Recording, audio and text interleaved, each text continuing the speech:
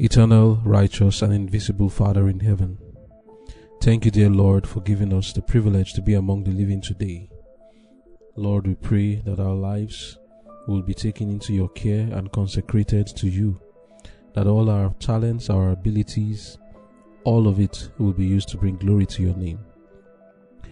To that end, we ask that as we fellowship with you now, that you would be with us in the person of your Holy Spirit.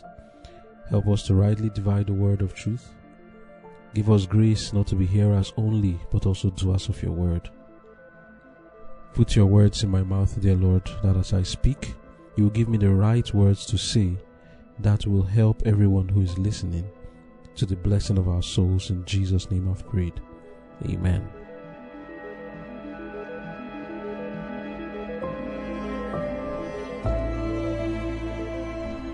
That I may know him. November 11. Count the cost.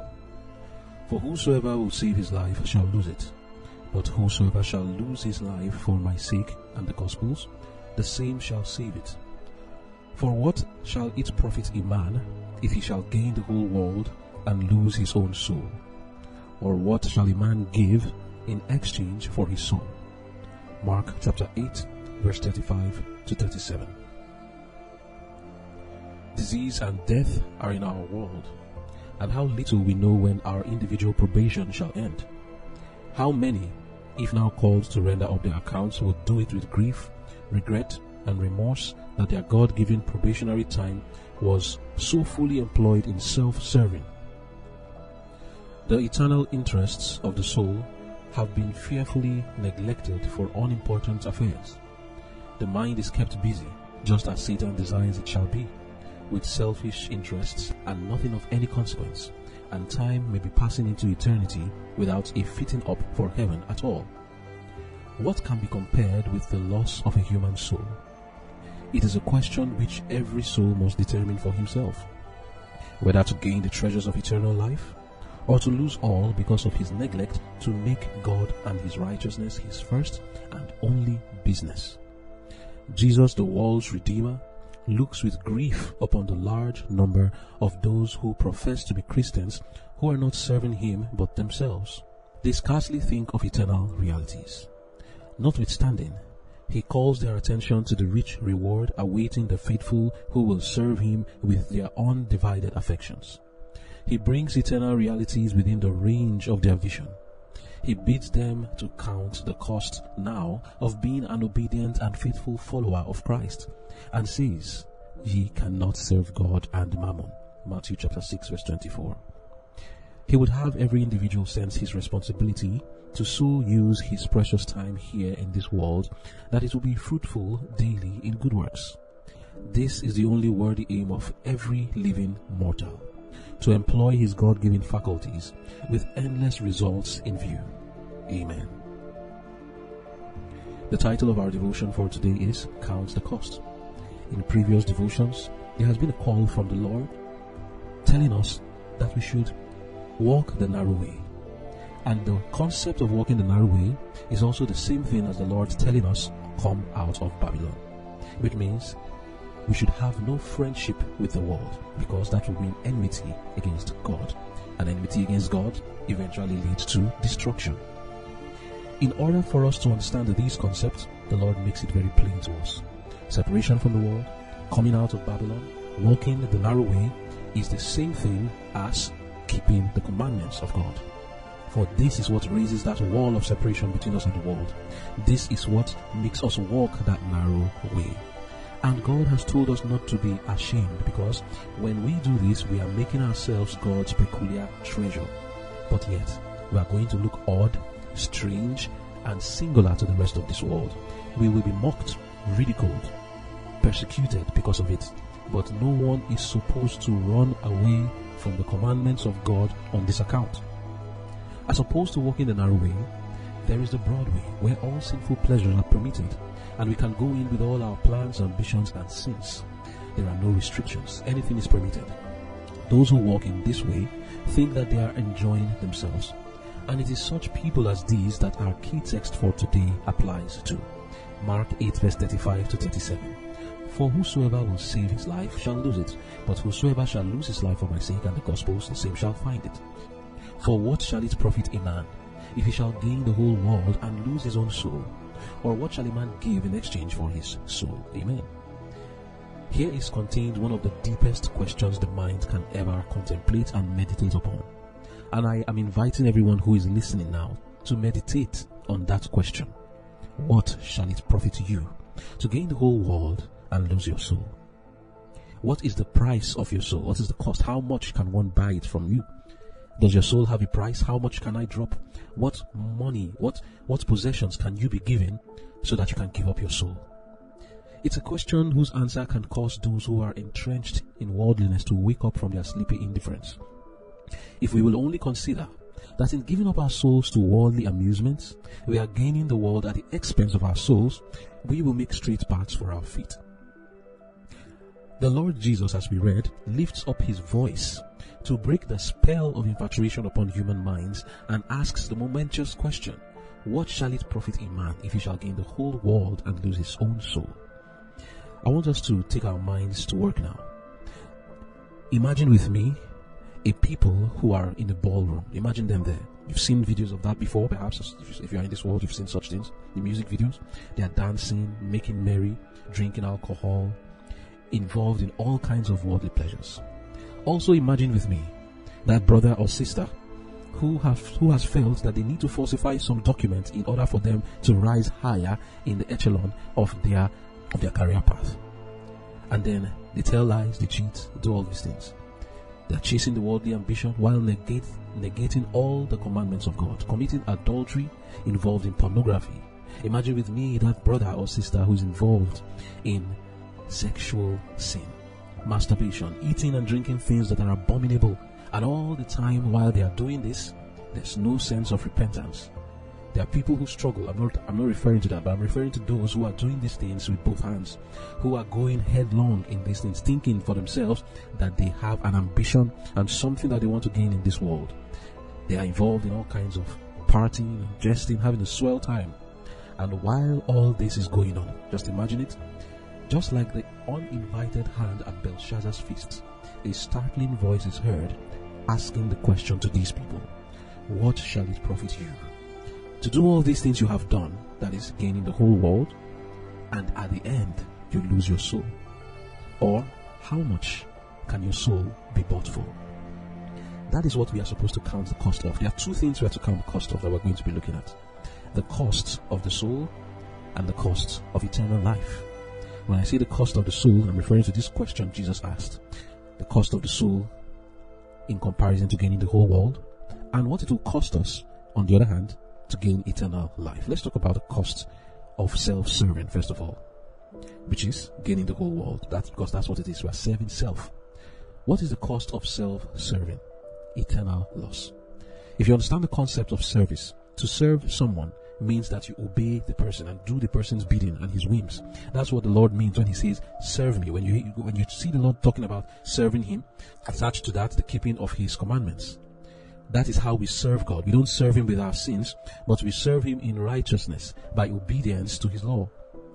But when we serve self, we are not listening to God. We are listening to ourselves. We are doing what we want, not what God wants. Whatever our plans, ambitions, that's what we want to do, not what God wants to do. But the Bible tells us about ourselves that we are carnal, that there is none of us that is good. So if you are serving self, you are serving yourself, doing what you want to do, what are you doing? You are doing the biddings of someone that is not good. Because the Bible says there's none good but who? God. You are not good, I am not good. So if I'm listening to myself, I'm certainly going to get myself at loggerheads with God. I will not do what God wants me to do. Counting the cost of self-serving. What is the cost of it? Eternal loss. It costs the life of the person who chooses to serve self. And who is the one that is causing us to do this? It is Satan. Because he is the one asking for the price of our souls. Satan is coming to you and asking you, how much are you willing to sell your soul for? He's gathering souls. He's a merchant man that deals in getting souls. That's what Satan is doing. A merchant man that buys souls.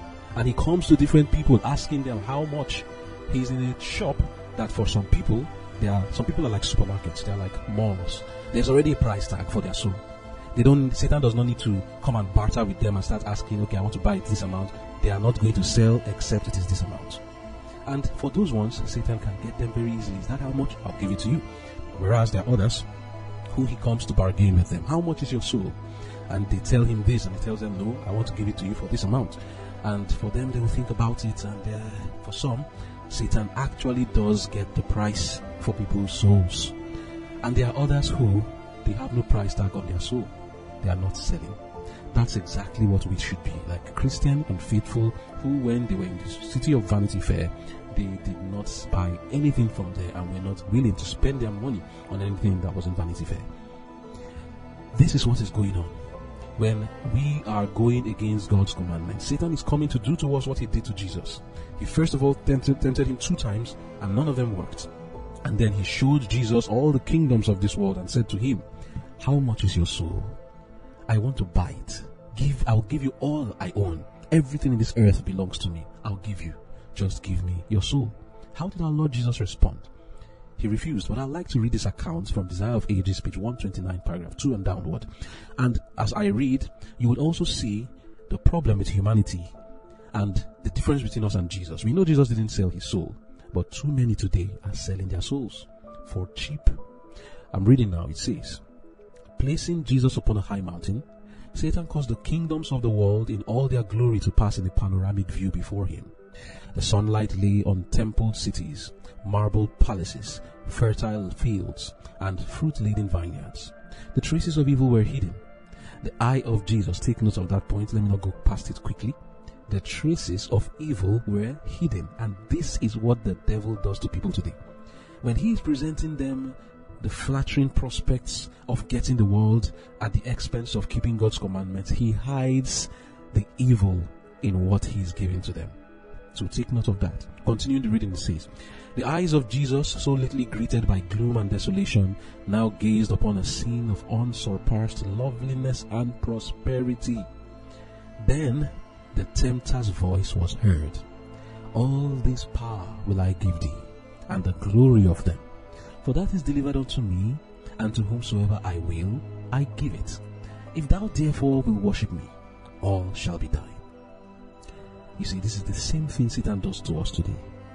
The unsurpassed loveliness of the world is shown to us on the TV. Our teachers tell us in school what you can be if you are employed in this company or that company. So when people hear you'll be paid this amount if you're working in the offshore, or if you have this particular job in the government, the world has been presented to them. And then others are lured into the music industry or the movie industry, and they are lured by these things. And Satan tells them, these are the glories of the world. Have you heard of so and so place? Have you traveled to this place? Have you traveled to that place? There's this and there's that. Vanity Fair, that's just basically it. And the people are attracted, and then they ask, how can I get it? And then he starts to say, this is what you must do. But along the way, you must sell your soul, in the sense that you must break God's commandments. That's the cost of it. I'll continue the reading. It says, Christ's mission could be fulfilled only through suffering. Now, this is where we need to understand, what is your mission? Do you have a mission? What we read in our devotion tells us that the problem with many is that they have a mission and ambition to serve self. And when this is defined as your mission, then you will certainly not do what Jesus did. So we need to have a mission like Jesus. And we read in the last paragraph of our devotion what our mission should be. God would have every individual sense his responsibility to so use his precious time, that is your life, in this world, daily employed in fruitful good works. This is the only worthy aim, mission, goal of every living mortal, to employ his God-given faculties with endless results in view. Christ had a mission. What is your mission? Do you have one? Christ's mission was to save the world from sin. How then can he bow to Satan? Sin so that he can gain the whole world. This is the problem, the mission. Christ's mission could be fulfilled only through suffering. Before him was a life of sorrow, hardship, and conflict, and an ignominious death. Amen. Christian, seek not yet repose. Cast thy dreams of ease away. Thou art in the midst of foes. Watch and pray.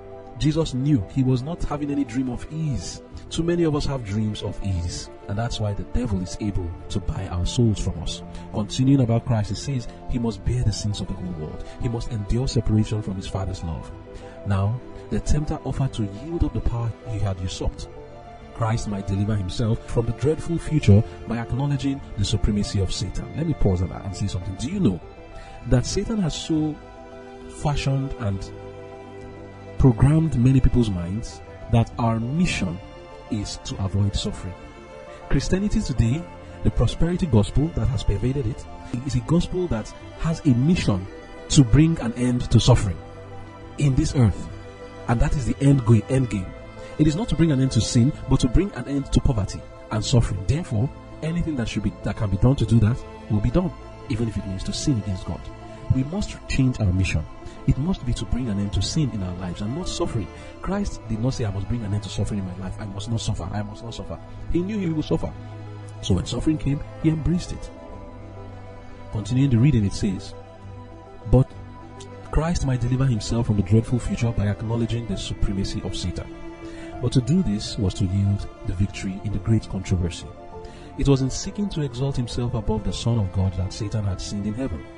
Should he prevail now, it will be the triumph of rebellion. When Satan declared to Christ, the kingdom and glory of the world are delivered unto me, and to whomsoever I will I give it, he stated what was true only in part, and he declared it to serve his own purpose of deception.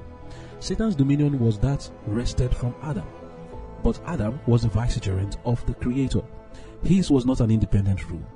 The earth is God's, and he has committed all things to his Son. Adam was to reign subject to Christ.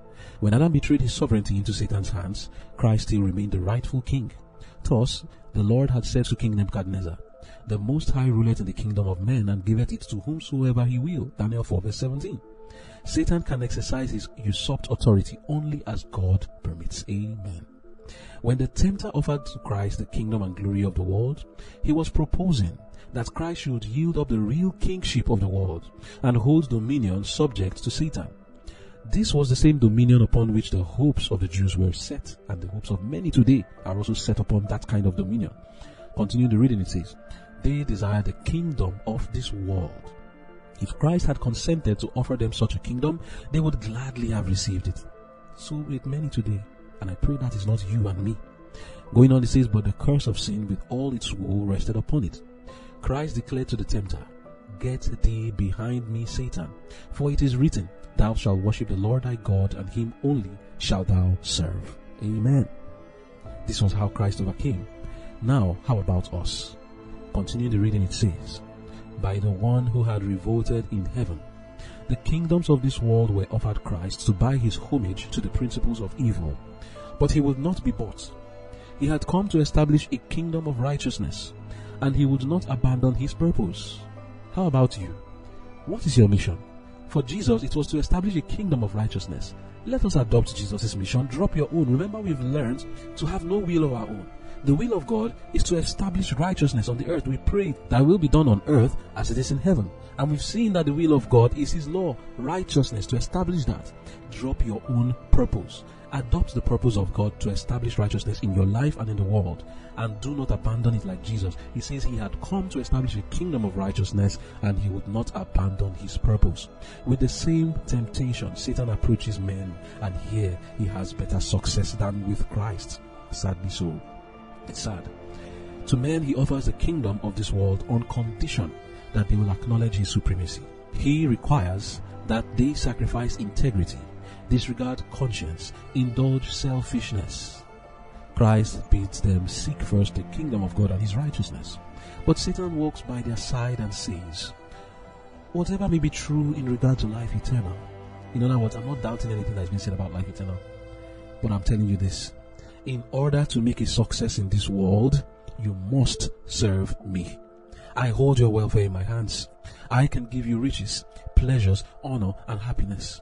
Hearken to my counsel. Do not allow yourselves to be carried away with whimsical notions of honesty and self-sacrifice. I will prepare the way before you. Thus, multitudes are deceived. This is a dark saying here from Satan. Satan is saying, I know, I've heard about eternal life and all of that. And possibly it is true. But I tell you this, as far as you're in this world, you can't do without me. You want to make money, you want to make ends meet, you must serve me. But is it true? It is not true. Like we have seen, Jesus is still the king of this world and he gives it to whomsoever he wills.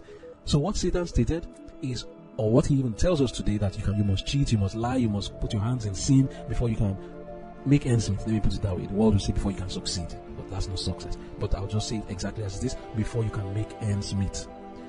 It is not true. There are many who have not bowed down to Satan and they have made ends meet. And the Lord has promised that those who serve him will never beg for bread. He will never leave them to beg for bread. Except you are not serving the Lord. Except you are attracted by the things that the devil is using to allure you. Except you want to serve self. Except you want to live a life of self-aggrandizement. Then certainly you must serve Satan to do that. That is the truth. That is the truth. You must serve him. If your goal in life is to be rich, you will fall into diverse temptations. You certainly will serve Satan. There's no two ways about it. You must. There's only one way. If your goal in life is, I want to be a millionaire, I want to be rich, I want to be famous, I want to be popular, if that's your aim in life, please, there you have it. You must sell your soul to the devil. But if your aim is to establish righteousness, to get victory over sin, and that's your purpose, God will still allow you to make ends meet. And you will not need to serve the devil to do that. Let's continue the reading now. It says, thus multitudes are deceived. They consent to live for the service of self, and Satan is satisfied. While he allures them with the hope of worldly dominion, he gains dominion over the soul. I told you, what is Satan? He's a merchant man that is buying souls. But people are selling. That's why he can buy. If there were no sellers, Satan will not be able to buy any soul. Continuing, he says, but he offers that which is not his to bestow, and which is soon to be wrested from him. In return, he beguiles them of their title to the inheritance of the sons of God. Amen. Let me stop here for a while. You know what's going on here? Satan is buying souls with money that does not even belong to him. It happens that people sell lands that don't belong to them, and others buy it not knowing that the person who sold it to them is not the owner. So after they have given the money to the person who sold it to them, they think the land is theirs, but the real owner comes later and says, with the documents, this is my land. That is what is happening today. Satan says, I will give you the world that he does not own, and says, give me your soul. Many think that they can get the world and give Satan their soul. But after getting the world, later they will realize that that world and everything he gave to them does not even belong to Satan, and he cannot preserve it for them. The true owner is God, and he is coming to rule over this world that the devil is using to buy people's souls. What a cheat he is, a deceiver, and many are falling for his scam. Continuing from Desire of Ages, page 130, paragraph 3 and 4 now, it says, Satan had questioned whether Jesus was the Son of God. In his summary dismissal, he had proof that he could not gainsay. Divinity flashed through suffering humanity. Satan had no power to resist the command. Writhing with humiliation and rage, he was forced to withdraw from the presence of the world's Redeemer. Christ's victory was as complete as had been the failure of Adam. So we may resist temptation and force Satan to depart from us. Jesus gained the victory through submission and faith in God, and by the apostle he says to us, submit yourselves therefore to God. Resist the devil and he will flee from you. Draw nigh to God and he will draw nigh to you. James 4 verse 7 and 8. We cannot save ourselves from the tempter's power. He has conquered humanity, and when we try to stand in our own strength, we shall become a prey to his devices. But the name of the Lord is a strong tower. The righteous runneth into it and is safe. Proverbs 18 verse 10. Satan trembles and flees before the weakest soul who finds refuge in that mighty name. End of quote. Amen. What was the price tag placed on the soul of Jesus? Nobody can place the price tag. It is only you who can. And for Jesus, he placed no price tag on his soul. He was not selling. This is our example. We are not to be engaged in the selling of our souls. Instead, we are to use our souls to prepare for eternal life. Improve on that life that God has given you through good works, through the walking of the narrow way, so that you can get life eternal. We should now be using our lives for the only thing it is valuable for, and that is to secure eternal life. Life has just one use, and any other use makes it useless. Life is wasted when used to gratify selfish ambitions and indulge in sinful pleasures. But life will not be said to have been a waste if used to secure a place in the kingdom of God and upgraded to the next level of immortality and eternality. Ministry of Healing, page 397, paragraph 2 and 3 says, life is mysterious and sacred. It is the manifestation of God himself. the source of all life. Precious are its opportunities, and earnestly should they be improved. Once lost, they are gone forever. Before us, God places eternity with its solemn realities and gives us a grasp on immortal, imperishable themes. He presents valuable, ennobling truth that we may advance in a safe and sure path, in pursuit of an object worthy of the earnest engagement of all our capabilities. Amen. And what is that object? Righteousness. Victory over sin, which leads to eternal life. That is the only object that life is good for. Count the cost, the Lord says, of using your life for something else other than securing eternal life. What is the cost? Eternal loss. It's a scam. But then, we are also told to count the costs of what it will take to get eternal life. Luke 14, reading from verse 25 says, "And there went great multitudes with him," that's with Jesus, "and he turned and said unto them, If any man come to me and hate not his father and mother and wife and children and brethren and sisters, yea, and his own life also, he cannot be my disciple. And whosoever does not bear his cross and come after me cannot be my disciple. For which of you intending to build a tower sitteth not down first and counteth the cost, whether he have sufficient to finish it? Lest haply after he hath laid the foundation and is not able to finish it, all that behold it begin to mock him, saying, This man began to build and was not able to finish. Or what king going to make war against another king sitteth not down first and consulted whether he be able with 10,000 to meet him that cometh against him with 20,000? Or else, while the other is yet a great way off, he sendeth an ambassage and desireth conditions of peace. So likewise, whosoever he be of you, that forsaketh not all that he hath, he cannot be my disciple. Amen. So Jesus calls us to count the cost also of eternal life, because you don't want to make a fool of yourself. He's trying to make us understand that to get eternal life is no child's play. When he says count the cost, it doesn't mean that all of us have individual costs. No, it is one cost for everybody. It costs everything. That's the cost of eternal life. What is the cost individually or specifically in following the commandments of God? If I choose not to tell lies, what will I do? What will be the cost for me? You may lose that job. You may be in poverty. If you choose to dress the way you're supposed to, you may be mocked, ridiculed. It may cost us many things that we don't want. But what do we gain? We gain life eternal.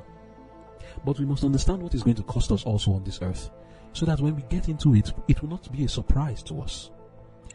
For dress, for example, reading from Health Reformer, August 1, 1868, paragraph 2, it says, "We have counted the cost of appearing singular in the eyes of those who feel compelled to bow to fashion, and we decide that in the end it will pay to try to do right, though for the present we may appear odd in the eyes of those who will sacrifice convenience, comfort, and health at the altar of fashion." Amen. This is the way we should think.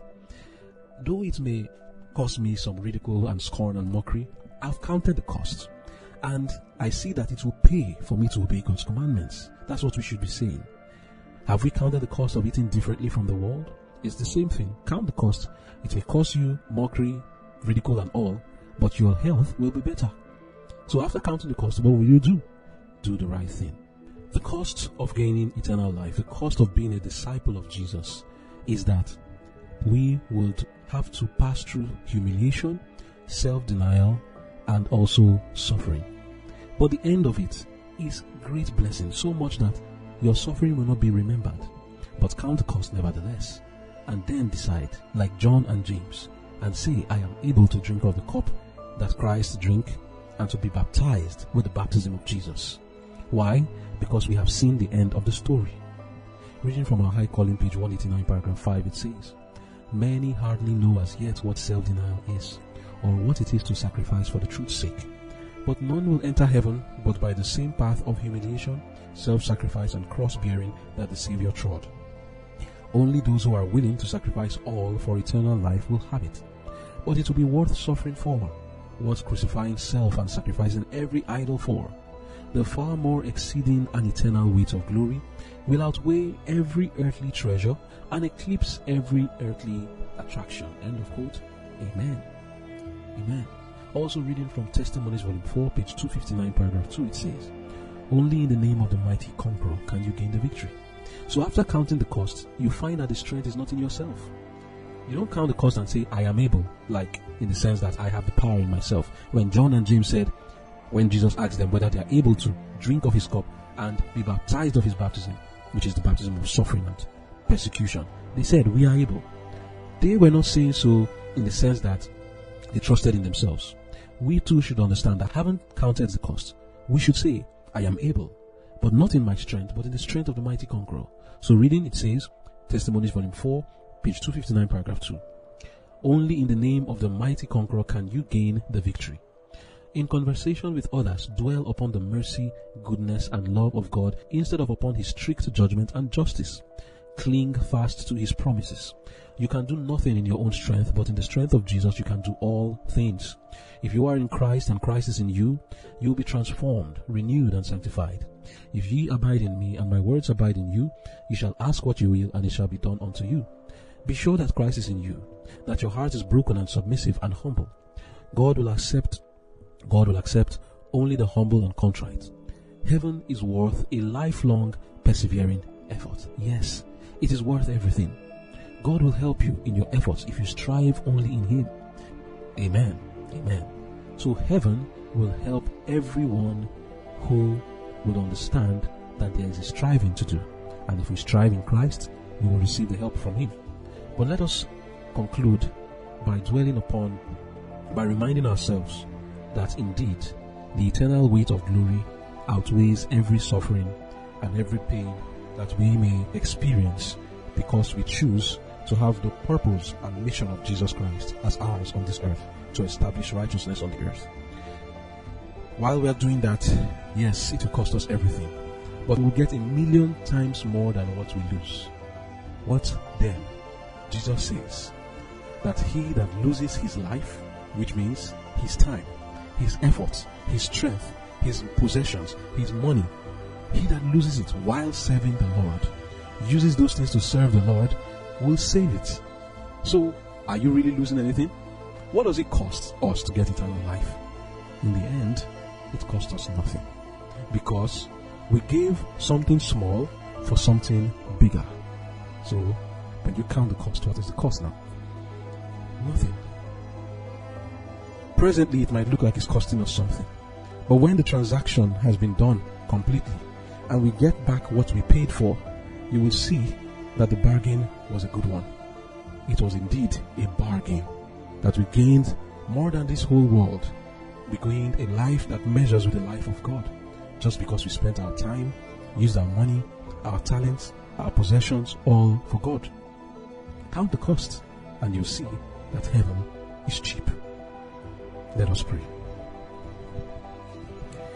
Dear Lord in heaven, please etch on our minds the impression and understanding that the cost of heaven, whatever it is, the cost of eternal life, whatever it is, the cost of righteousness, whatever it is for every one of us individually, it is cheap. Oh Lord, please awaken us from our sleepy indifference and help us under no account to sell our souls to the deceiver, but give us grace that our lives may be used to the glory of your name. Whatever temptations we may be facing now that's causing us to want to sell our souls, give us grace to overcome, O Lord. Open our eyes and help us to make the right decisions. There are some who have sold their souls and they are realizing it, or some have not even realized. Open their eyes. For those who are realizing it, help them to make the change and get back their soul and give the devil back that which he gave to them, that they may recover themselves and secure eternal life. Thank you, dear Father. Please help our weaknesses and give us grace to be overcomers. In Jesus' name I've prayed. Amen. This message was brought to you by the Angel with a Strong Voice, a ministry dedicated to preparing people to stand true to God and be ready for His imminent return. For more information and free online resources, please visit www.tawasv.org. That is www.tawasv.org, or contact info@tawasv.org.